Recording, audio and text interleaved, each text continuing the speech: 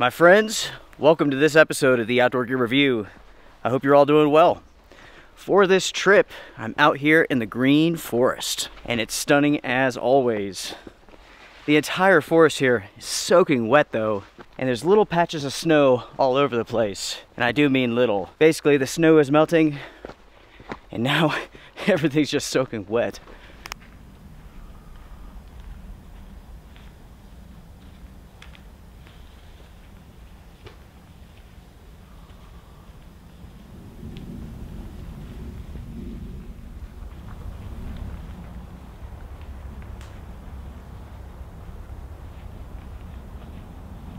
Every time I come out to this location, I explore a different route. I'm constantly going off trail to see what's out here. It is such a beautiful place.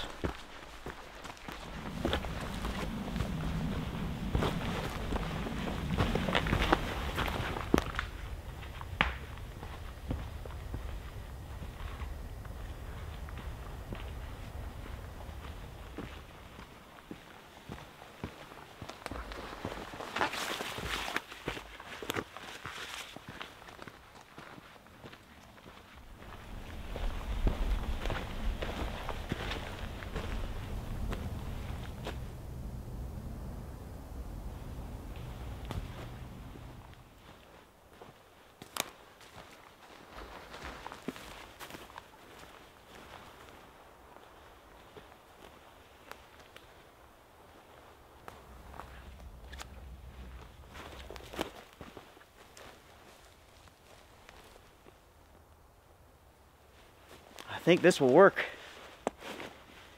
I think it'll work.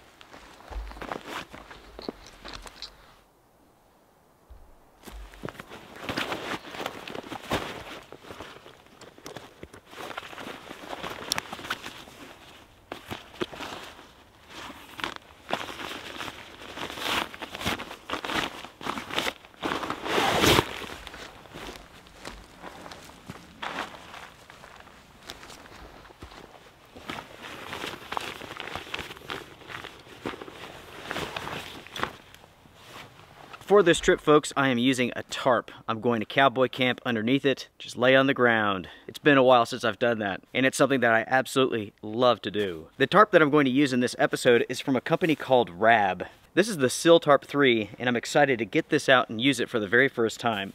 Recently, I put up my preview of this. I have the Sill Tarp 1. It's a fantastic tarp, and I'm pretty sure this is going to be a great tarp as well. With the Sill Tarp 1, I use it more as an emergency shelter because it's so small. With this one here, this is more for camping and backpacking.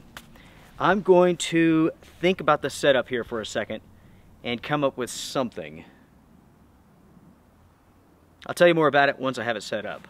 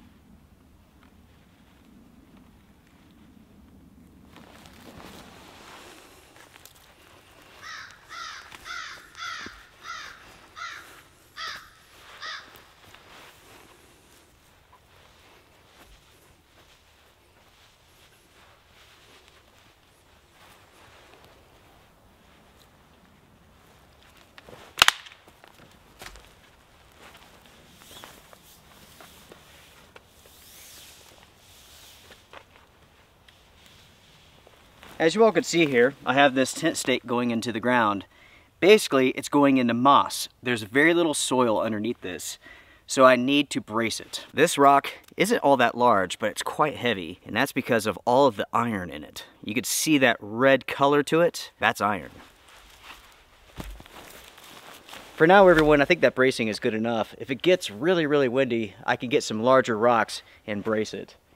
But for now, good enough. With the tarp set up here, let me explain to you all what I've done. I started by staking out the back close to the ground. I tied the tarp to this long stick, and luckily I had this tree over here, which I then tied to. That way, the guy line is above my head, and I don't have to worry about tripping on it. That's nice. The sides have been staked to the ground, and I used an additional stick on the inside to raise up the tarp to give me more space. With this setup here, there were two main things that I wanted to accomplish: protection and space. Because of the way that I set this up, the back is close to the ground, the sides are close to the ground, and I can stand up inside of this. I have a ton of space. In the morning, I can have my table, I can have my chair, sleeping area, and everything will stay dry.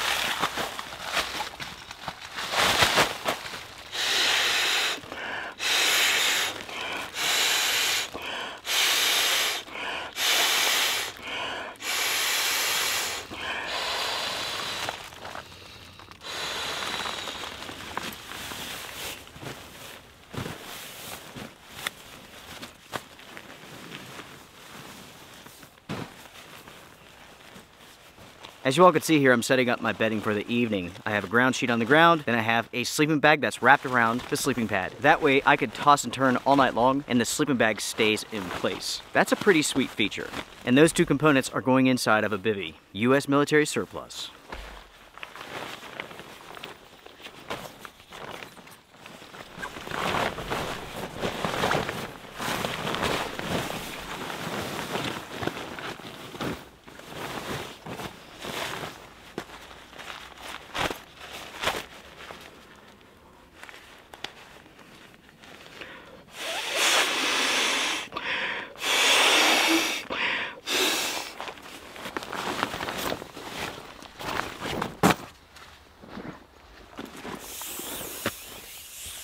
Now, my friends, it's time for some coffee before it gets too late.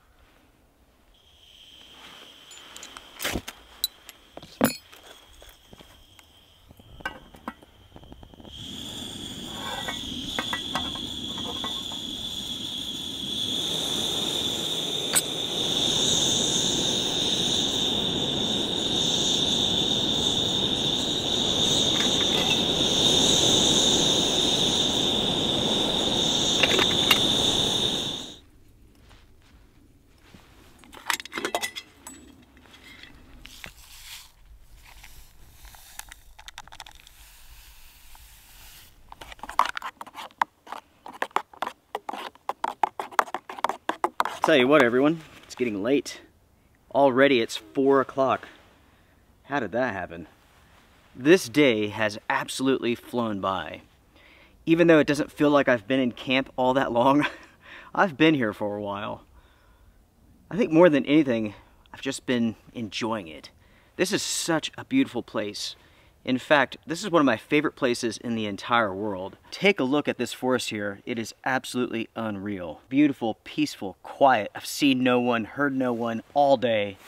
Just me, the wind, the birds, and you, and that's it. Over the last couple of months, I've been thinking about getting some new tattoos. I have a number already, but the ones I've been thinking about getting are the GPS coordinates to my favorite locations. This would be one of them. Lone Wolf Mountain would be another. And then maybe some other places that I've explored over the years. One of those places has to be Big Island, Hawaii. Susie and I, we went there for our very, very, very late honeymoon. Susie and I were kids having kids. So when we got married, we didn't have any money to go do anything. No honeymoons, nothing like that. Maybe 10 years later after we got married, we finally had our honeymoon. We saved up enough money so that we could go and had an amazing time on Big Island. The island itself was incredible. The people were incredible. The food was amazing. We had such a good time. One of my favorite memories was something that we just splurged on. We decided to rent a helicopter and we flew over a volcano, and it was just unreal. Folks, it was unreal. It was one of the coolest things I've ever done. We were able to open up the door on the helicopter, and we were so close to the magma, to the lava, that we felt the immense heat. I mean, it was just unreal watching the lava bubble up and spew. It was very, very cool. One day, I would love to go back. I'd love to go back to Big Island and hike. I would love to hike to the top of Mauna Kea. In fact, it's the largest mountain in the entire world, taller than Everest. The thing is this, most of the mountain is underwater. It was a very, very cool place, and I'd love to go back. In fact, I don't know, I was thinking about it. I was thinking about taking Susie on a vacation and going back to Big Island. I think it's time that Susie and I, we celebrate the fact that we have our kids raised out of the house, empty nesters. That, my friends, would be a lot of fun. Plus, I'd love to bring you all along with us. Go on the hikes, maybe do some of the off-road adventures out there. Susie and I, we have all sorts of crazy stories from being on Big Island. It was so much fun. One night, this is ridiculous, but one night we were at the hotel and I felt like drinking. So I ordered this, I'm not exactly sure what it was. It was like a sampler of beers. So it was, it was like 12 beers, all different types. So I started at one end and I went all the way down, drank them all. And that's when Susie was like, hey, I think we should go to Volcanoes National Park. And by that time, it had to have been like 10:30 at night. She hadn't been drinking. I was just about drunk. Anyway, so I was like, okay, let's go. So cruising out there, I'm feeling good, she's driving. And I remember seeing the sky glowing red from the lava. It was just incredible. It really was. Some really good memories there. Yeah, and I think it's time that maybe we go back. This time, we're taking you all with us.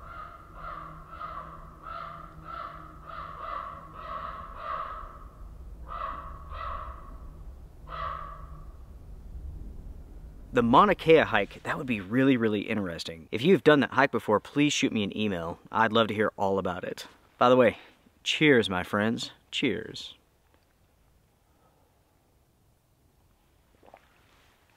All right, as far as the sun goes, we have about an hour and a half of light left.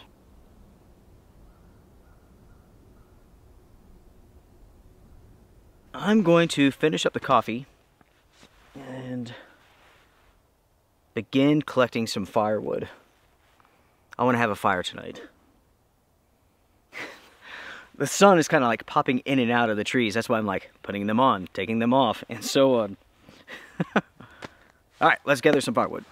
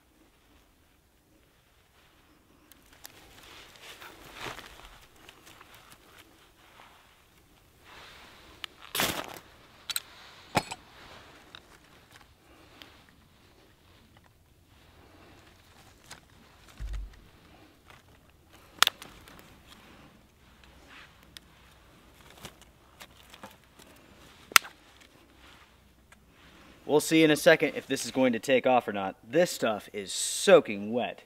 There's absolutely nothing here that's really dry. But you can hear that snap. On the inside of this wood, the core is dry, but everything else is just soaking wet. And you could see that with all of this smoke, all of this moisture.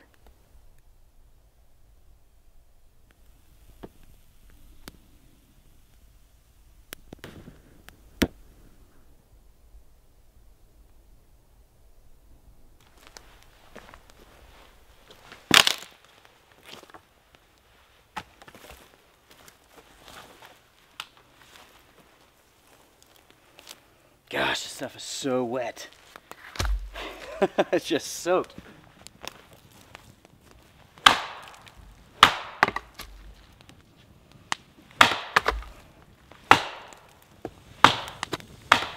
Now folks, this is nice. By the way, I've taken this pad, I've put it on the ground. That way my stool doesn't like sink into the soil. Without this pad, it would be a nightmare. And that's because this ground is so soft.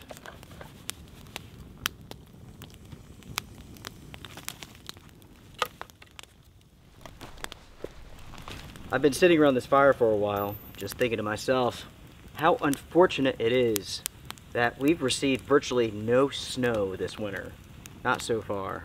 We've had a handful of minor events, some freezing rain, a little bit of snow here and there, like an inch or two, but that's it. No real winter weather. Every day, about 45 degrees, sometimes 50, sometimes 60. It's just been crazy. I had high hopes that we were going to receive a fair amount of snow this year, but so far, it's not looking good. Tons and tons of rain, but very little snow, unfortunately. He doesn't like it either.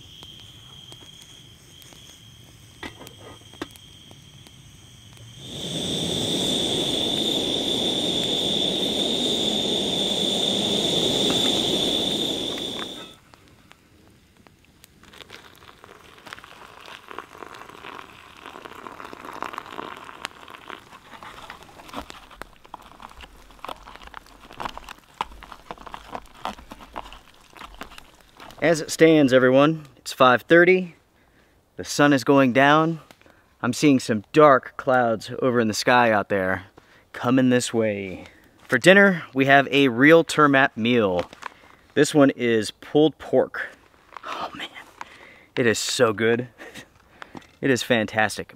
By the way, I have heard from numerous viewers recently who have been able to purchase real Tarp meals from Base Camp Food. At the same time, I've heard from people who say they haven't been able to order from Base Camp Food. So I'm not exactly sure what's taking place, but some people are getting lucky and they're able to order these meals. Just in case you don't know, these real Tarp meals are incredible, but to find them in the United States is super difficult.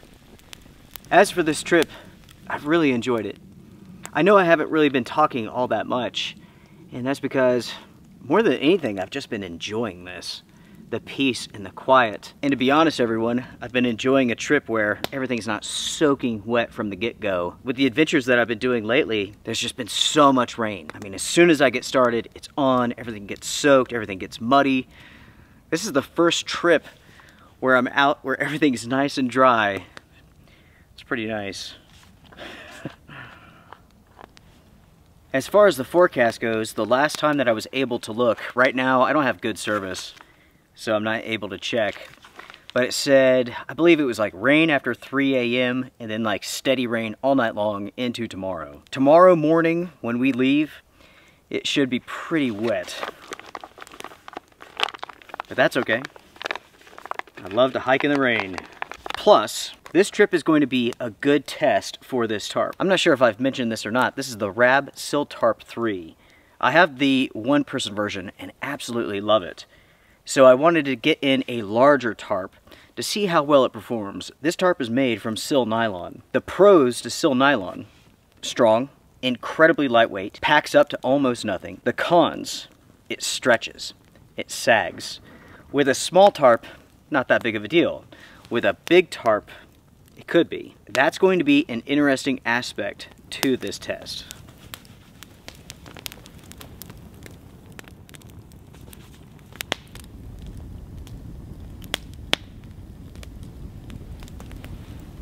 Dinner time, my friends, dinner time. Oh man, that smells so good.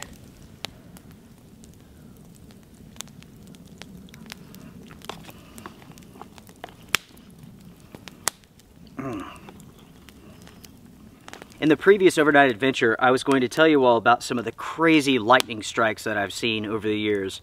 Storm chasing, filming adventures like this, taking photos, and so on. In the previous trip, it was raining and storming so hard, I couldn't hear myself think. I could not talk to the camera. One of the craziest lightning strikes I've ever seen took place when I was a young kid. I would guess 7, 8, something like that. So when I was young, I spent all my time out in the woods. And at this time, I was building a dam in the creek. So I had this big piece of plastic, and I was building this rock wall. It was pretty impressive, actually. It was a huge pond. Anyway, so like I can hear rain's coming, it's storming, I hear thunder. So I take off running towards the house. To enter the yard, it's like a big wooden gate with a metal latch. So I unlatch it, walk through, close it, turn around. So I start running up the walkway to the porch, and right as I get to the top of the porch, we have like this metal fence in the yard, right? Lightning strikes that fence and literally catches the metal of the fence on fire. It is melting and falling to the ground. I can't even put into words what that was like. Not only to see it, but to feel it, because I was so close. It's amazing that I didn't get hurt, to be honest with you. But yeah, after that point, I've been obsessed with storms. As you all have seen with the channel, anytime there's a storm coming, I'm out in it. I don't want to get hurt, I just want to feel that excitement, that adrenaline rush. It's incredible. Plus, lightning itself, it's just amazing. It's unpredictable. There's all these theories about how lightning behaves and what it strikes, but they're just theories. And I've seen these theories being proven incorrect time and time again. The way that lightning strikes is completely random. There'll be situations where lightning strikes a small tree right next to a gigantic metal pole. It goes where it wants to go.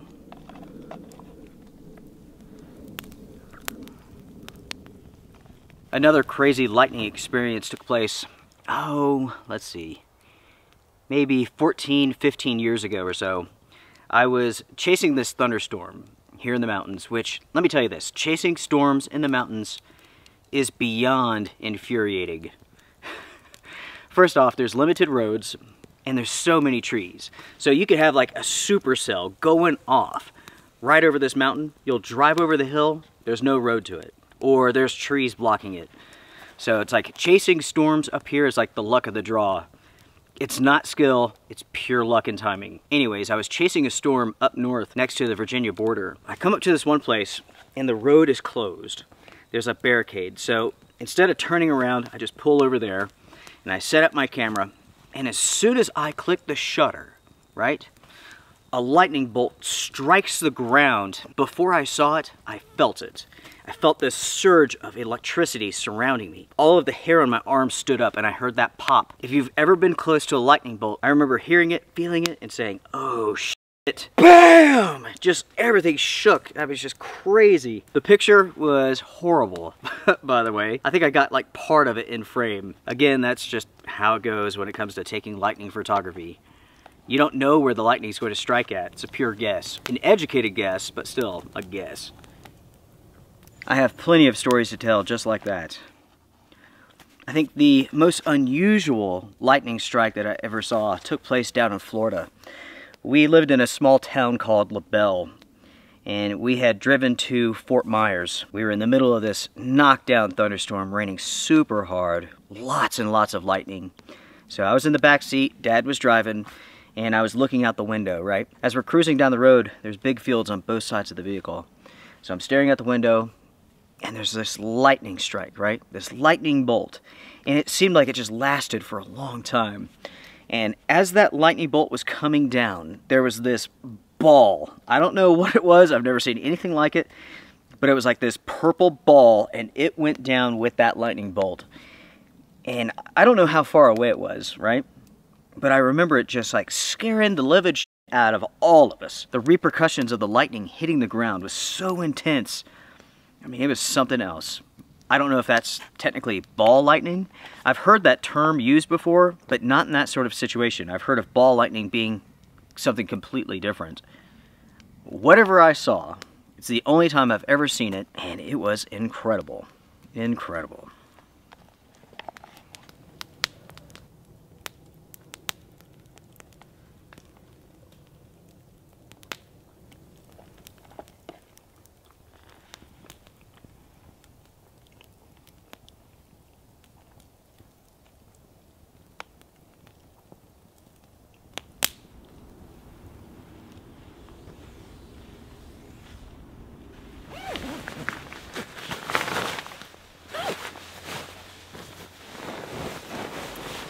It is time to call it a night.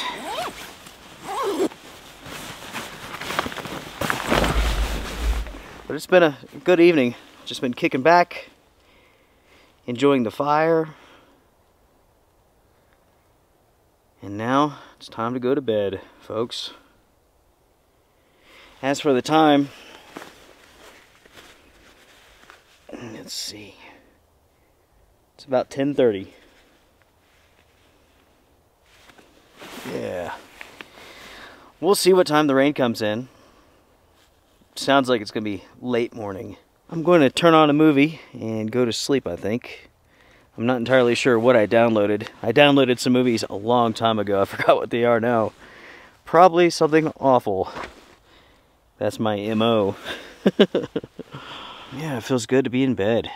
Sleeping bag warm, sleeping pad comfortable. Then I have the Bivy. It's holding in some heat and blocking the wind, which is nice. Alright everyone, see you all in the morning.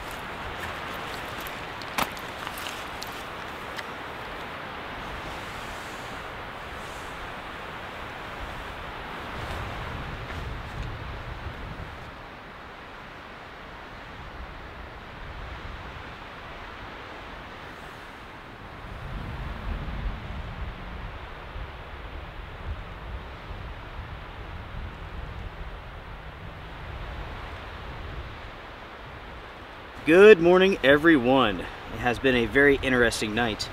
As far as the weather goes, it did rain around maybe like 2 o'clock. It started raining for about an hour, then it stopped. After 2 o'clock, the winds have picked up, as you all can hear. It is super, super windy. I got up at 5 o'clock in the morning, and that's because the stick that I used back here for the support, it became loose in a wind gust, and it fell and hit me right in the face and woke me up. So I've been up since 5 o'clock. I've packed up some of my gear, such as the sleeping bag and the sleeping pad. That way I can have the space inside of here for breakfast and so on. One thing that I find really interesting is the forecast from yesterday. The forecast was for like rain to start around 3 a.m. and supposedly it was going to rain all day. I was able to get the radar to load, and the bulk of the rain is not even here yet. The forecast was incorrect. It's on its way, but it's not here yet. That's how it goes when you're in the outdoors.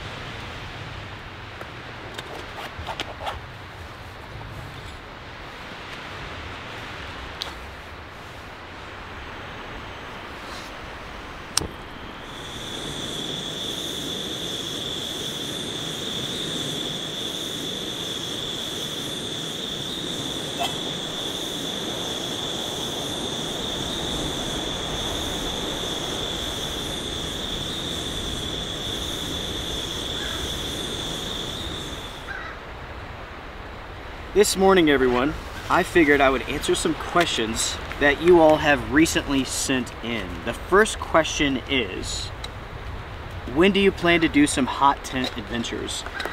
Unfortunately, because it's been so warm, well, I mean, that's the answer. It's been too warm to do hot tent adventures. I want it to be cold outside, warm inside. That way I can enjoy having that fire. It's not fun being inside of a tent when it's like 40 degrees outside and it's like 80 degrees inside of that tent, you know what I mean? It's not fun at all. What is fun is when it's like 10 degrees outside and it's 80 degrees inside of that tent. That's when you appreciate it. By the way, cheers, folks, cheers. The next question that I received, this is pretty funny. Not the question, but what popped into my head here. So this question was, what was like the oddest encounter that I've had out in the forest? Like right off the bat, this came to mind, this memory, and it has absolutely nothing to do with the outdoors. And I guess I'll go ahead and tell this story anyway because it was kind of funny, kind of weird.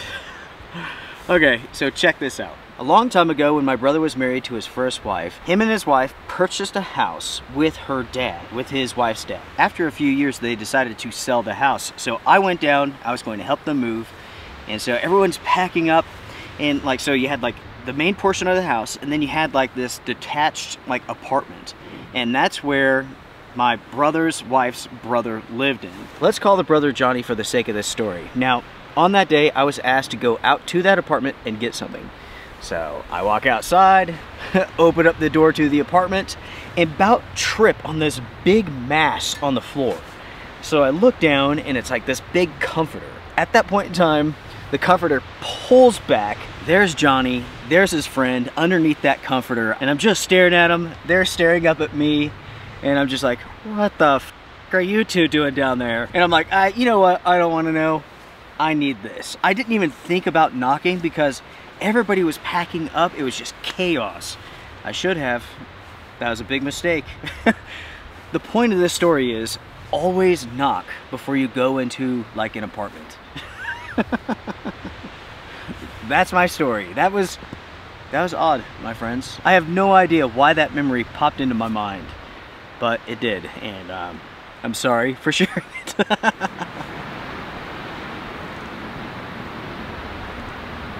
I do have a few shout outs to give here. Eric, thank you so much for the knife from the Ukraine. It is awesome and I really appreciate it. Happy birthday, Tracy. I hope you had a wonderful birthday. Craig, my friend, thank you so much for the seasonings. I really appreciate it. I appreciate you. And lastly, Edward, thank you so much for your service to your community. I appreciate that, and I know they do as well. Cheers to them, and cheers to you all as well.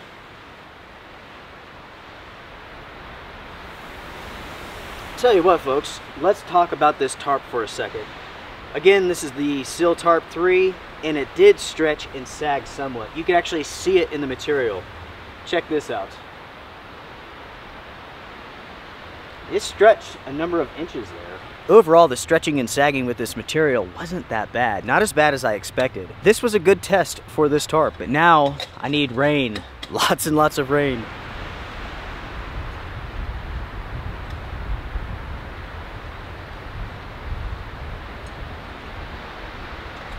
I did stay dry last night. It blocked the wind. Speaking of which, the Bivy did a great job. That's the United States military Gore-Tex Bivy. It's an excellent product. It is a little bit heavy, but it is high quality. All in all, slept great until the stick hit me in the face. That was my alarm clock this morning. I tell you what, folks, since the phone is working, there's a hazardous weather outlook that I wanted to read real quick. Okay, so there's a wind advisory in place. No. Gusts up to 50 miles an hour. Right now, inside of the forest here, maybe 20 at times. But outside of the forest, it's probably over 50. At this elevation, definitely. The forecast says showers mainly before 2 p.m. 90% chance, quarter inch of rain. Take a look here at the radar. The blue dot is us, and as you can see, rain's on its way, but it's definitely not impressive. And in fact, it's still rather far off.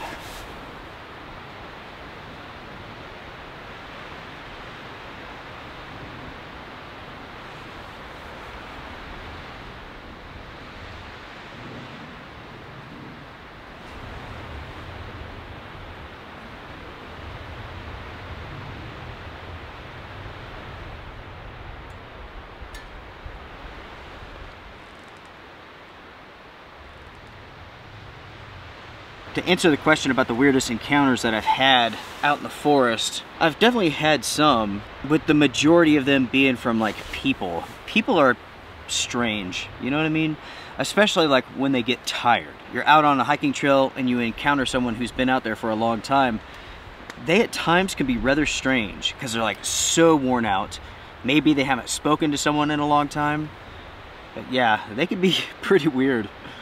But I've definitely heard odd noises. I've never really seen anything odd. People ask about Bigfoot all the time. I've heard things, I've never seen anything. I've had things like track me in the forest. I've had things patrol my campsite. With all of those encounters, I really don't strike those up to being odd. We have a lot of black bear in the area, and that's what they do. Sometimes black bear will follow you. I've had a mom with her cubs follow me before. It's interesting, with black bear, you never know exactly how they're going to react. Sometimes they will surprise you. I've come into contact with like mama bears with their cubs before, and the mom will just take off and leave the cubs right there. You just never know exactly how it's going to go. There is one encounter that I had with an animal that left me freaked out afterwards. Many years ago, I would say 15 years ago, I was basically like, my house is here, my dad's house is up on the mountain here, and I was like numerous mountains behind all of that. Basically, I'm high up, I'm on top of this mountain, and the entire mountain has been cleared. And so it's like, here I am, and there's like this valley, and it goes over to like another hill, and we're high up. And so like it drops off from that point. So I'm here, and I'm looking out over this field. That's when something like gray catches my attention. And it is the biggest canine I've ever seen. It was so large, the only thing that I can think of was that it was a wolf. First off, there were no houses around there. I mean, out in the middle of nowhere. I've had very large huskies in the past. I know how large they could be. This was much larger than a husky. I still remember this encounter clear as day in my mind. It was the biggest canine I've ever seen. I have no idea what it was, where it was going. I remember at the time thinking like, whatever I do not want to alert that I'm here. Like it was that big. Here in North Carolina, we do have red wolves, but they're down towards the coast, not up here in the mountains. So I'm not really sure what it is that I saw. All that I know is that it was so big, I was intimidated. I knew not to mess with it. What do you think it was? Comment down below. For now, I think I'm done talking. I'm going to finish up my coffee and break everything down. I will bring you all back once I have my bag packed. It's time to hike out of here. The winds are getting stronger, and it's time for me to leave.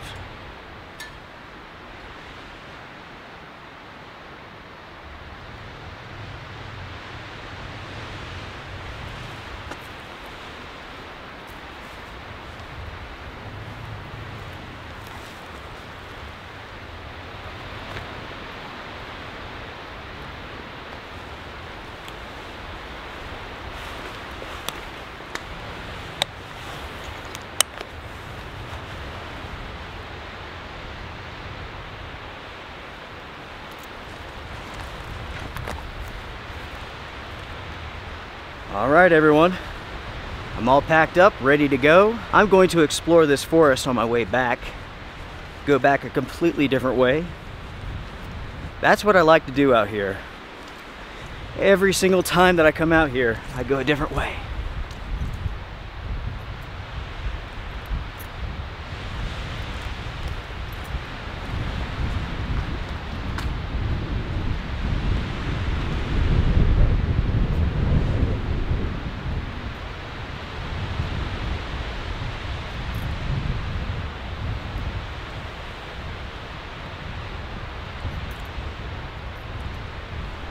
Whew. It is so windy, folks. I think it's a good time for this adventure to come to an end right now before it begins raining. Thank you all very much for joining me for this trip. I will see you next week with the reviews and also the next adventure. Take care, be well, and strength and honor. Bye, folks.